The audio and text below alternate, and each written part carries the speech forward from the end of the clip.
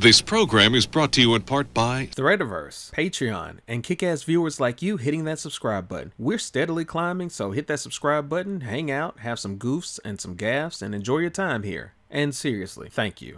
So, Netflix is bringing back the Avatar franchise in a major way. And no, not that Avatar, the actual good Avatar. And I have a serious confession to make. I have never watched the Avatar The Last Airbender movie. And I know, shocker. Me not wanting to watch a movie that's universally hated, primarily because of this guy. Being a big Avatar fan myself, I skipped it altogether because, well, we can all agree there's enough pain in the world to not add this to my psyche. But who knows, maybe it's not going to be as bad as everyone says. The majority isn't always right, just to be fair. You have to really ask yourself, what makes a movie bad? Is it bad acting? Is it a bad script? Terrible camera shots, or a stupid story, or does it involve all the nations of garbage living together in harmony? Oh yeah, this was the same time Dragon Ball Evolution came out, so yeah, I'm sure that means that this movie is going to be fantastic and leave its mark on all of humanity for decades to come? But whatever, I'm doing it full throttle, because why not? I mean, it would be fun at least to laugh at this movie, at the very least, but who knows? Maybe it's not as bad as everyone says. I'm just, I'm going to give this hated movie its fair shake and let's see how it pans out. Oh boy. So first we start off with the iconic opening after the Windows Movie Maker title screen. Well, actually looks pretty good. And then we get a title crawl. And if Star Wars hasn't taught me anything else, do not trust title crawls. I think I got a pit in my stomach. We open up to Katara narration. Then Katara starts waterbending, and it's fine. I can forgive this. It's just a ball of water. Although the special effects are, I mean, yeah, it was 2010, but it could have been a little better than this. Sokka, who is trying to break the ice, and no, that's not a euphemism, which is kind of weird because they end up running away from the ice being broken, but you purposefully tried to break the ice while you're on it. That seems about right. Then, just like in the show, they eventually find Aang. Is it okay if you tell me your name? The monks named me Aang. They find Aang. The monks named me Aang. Fuck you, movie. Then the Fire Nation shows up, and it's one of the most non-threatening invasions I've ever seen in my life. Like, I feel no threat from these soldiers whatsoever. It feels like I'm just watching a high school play the way that they shuffle around. Don't disobey us, or you'll get a stern talking to. Then they eventually take the monks named me Aang back to Zuko's ship. Then we get exposition granny. I feel like we're going to get a lot of this in the movie. Zuko, by the way, for those that don't know it, is a prince tasked with bringing back the Avatar to the Fire Nation to restore his We then are introduced to one of the best characters in the entire show, Uncle Iroh. My name is Iroh. Please stop. Don't ever say that again. My name is Iroh. After being taken here, the monks named me Aang. Proceeds to run away. Then Zuko says, "Don't move! I have nowhere to run!" And it's like, what?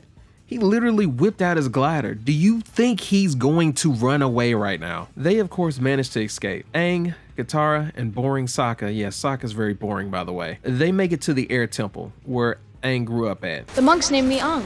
Aang, unfortunately, sees a bunch of his dead people, and well, no.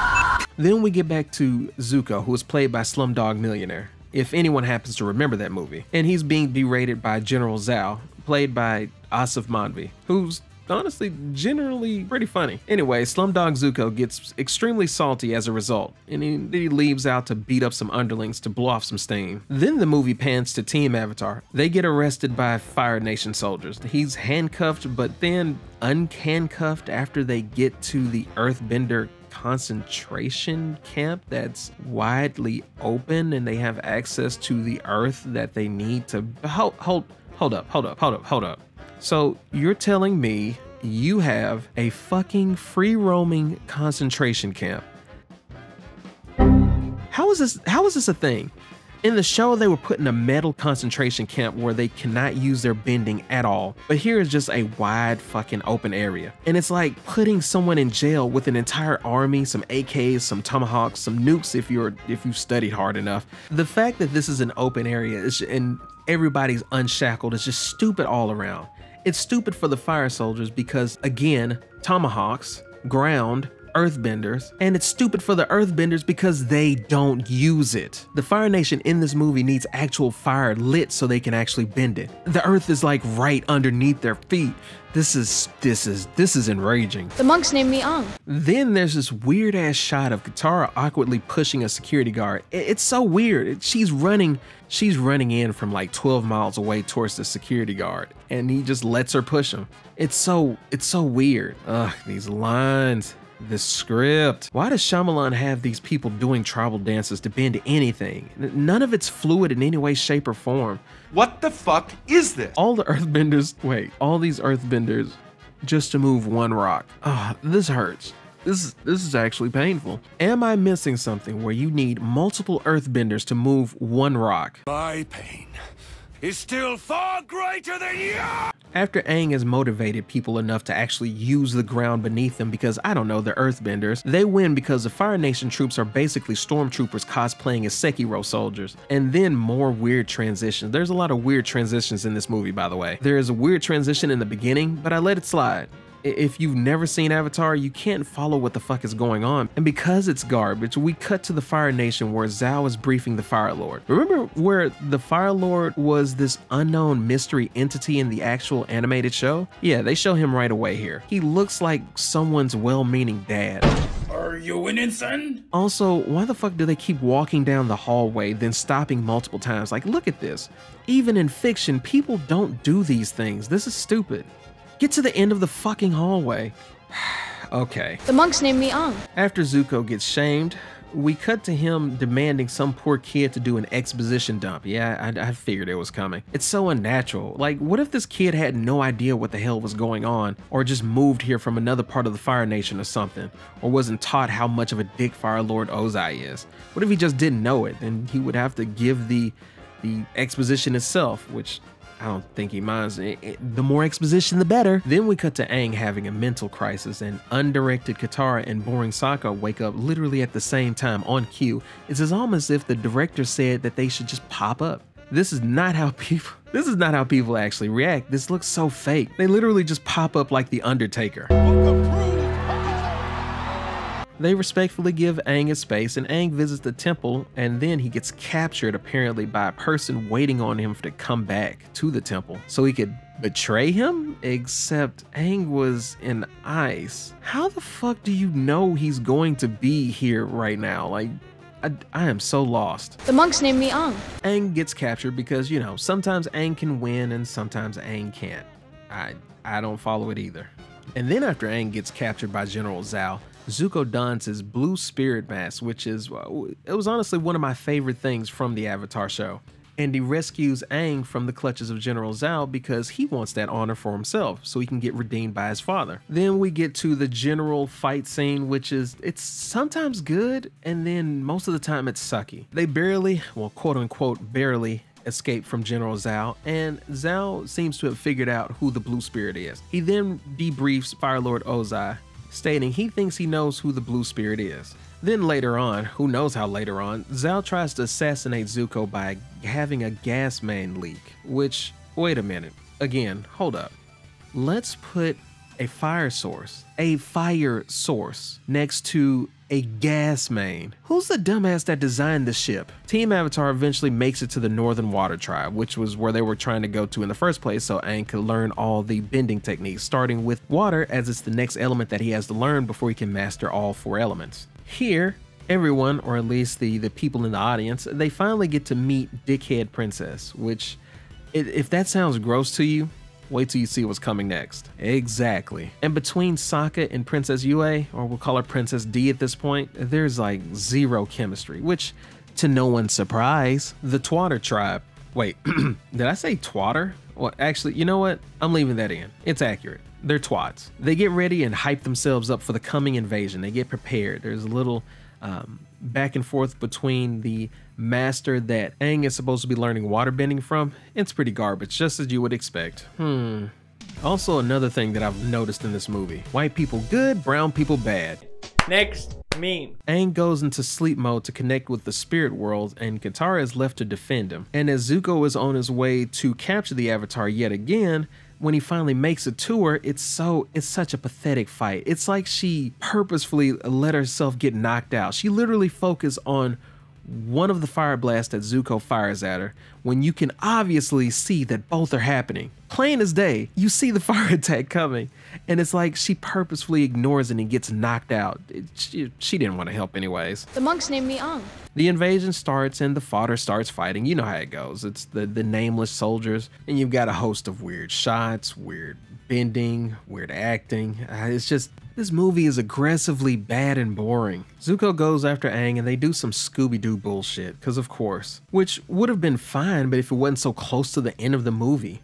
But nope, time to split up and look for clues. Katara, after getting pathetically knocked out, catches up and freezes Zuko in place. He's dead now, actually, but not dead because Aang helps him out. And I think this couple of seconds was probably one of the best moments for this version of Aang, because it actually peered out like the genuine Aang from the show, just for a split second. We then see Zhao and Iroh making it to the moon spirits so they can kill the spirit and remove the water bending powers that they barely used in the first place. So yeah, as they finally made it to the moon spirits, Zhao bags one of the fish and then shanks it, prison yard style. It was pretty gruesome. The one part I liked a bit here was a pissed off Iroh. Iroh, who has been against killing the moon spirit because that would upset the balance from the get-go, at least on this. Iroh, in any form of media pissed off, is automatically a badass. It can even if it's just for a few seconds, it overcomes the bullshit movie. Then Sokka and Princess D make it back. She does the expected sacrifice, if you've seen the show, to save the moon spirit and restore balance. She falls. Sokka poorly acts like he's broken up over PP head. They bring the moon back and waterbenders fight the same way as a normal person. It literally did not matter. Zuko, Iroh, and Zhao, they all begin to escape separately. And then, the weirdest thing, four random benders fucking out of nowhere, like the boys, they come in and they're the water tribe elites here, and they just end Zhao. They just kill him. They casually murder him. They're fucking goons. Like, why aren't they taking on the entire Fire Nation army? They could end them easily. I apologize, guys, but every time I play Tekken, this fucking punk ass bitch, worthless ass lowlife, dude stream snipes me every time. But they just take off. Aang does some ballet fighting with some weird ass close-up zoom ins and some shots. It's just what do you expect anything better at this point? Then he begins to bend the ocean to defeat the Fire Nation, just like in the show. After this insane battle, everyone is overcome with emotions after such a battle. Like, look at these emotions. I hate this movie. Why the fuck does the Avatar at the very end scene look so fucking weird and off-putting? I mean, I get he's supposed to be unsure of his role as a leader, but it's bad. It's really bad. They thought they were going to get a sequel, and that's it. That's the Avatar: The Last Airbender movie. Shyamalan. This is literal agony. Sokka, even with the animation aside, is more alive and has personality in the animated show. This Sokka's parents kept him exclusively at a private school, and he developed zero personality. It's just, I hate this Sokka so much.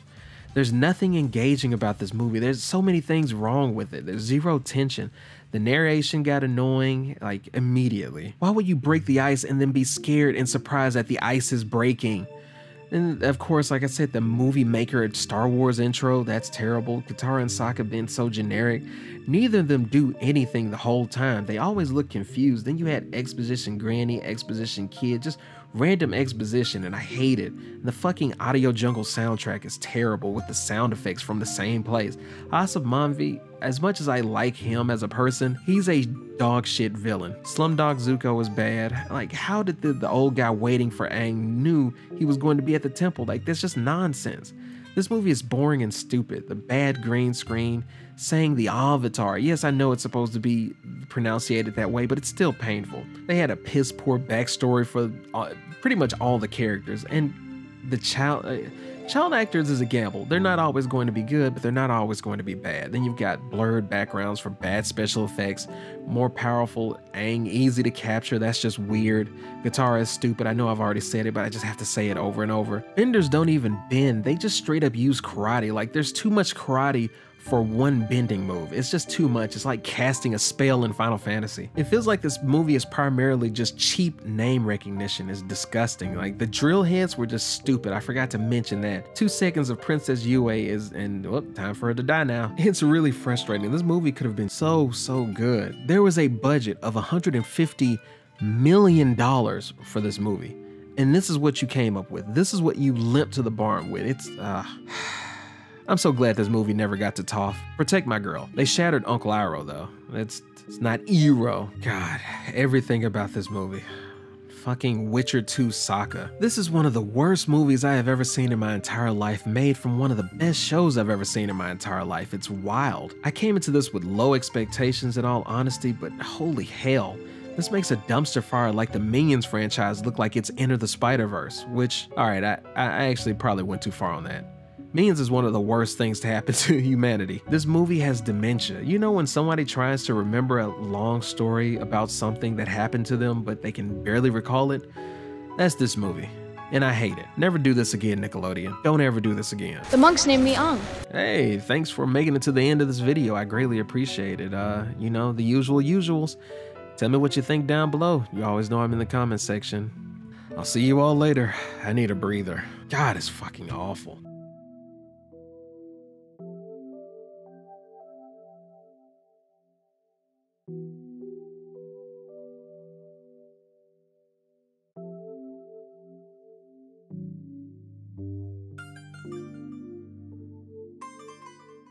Shut up.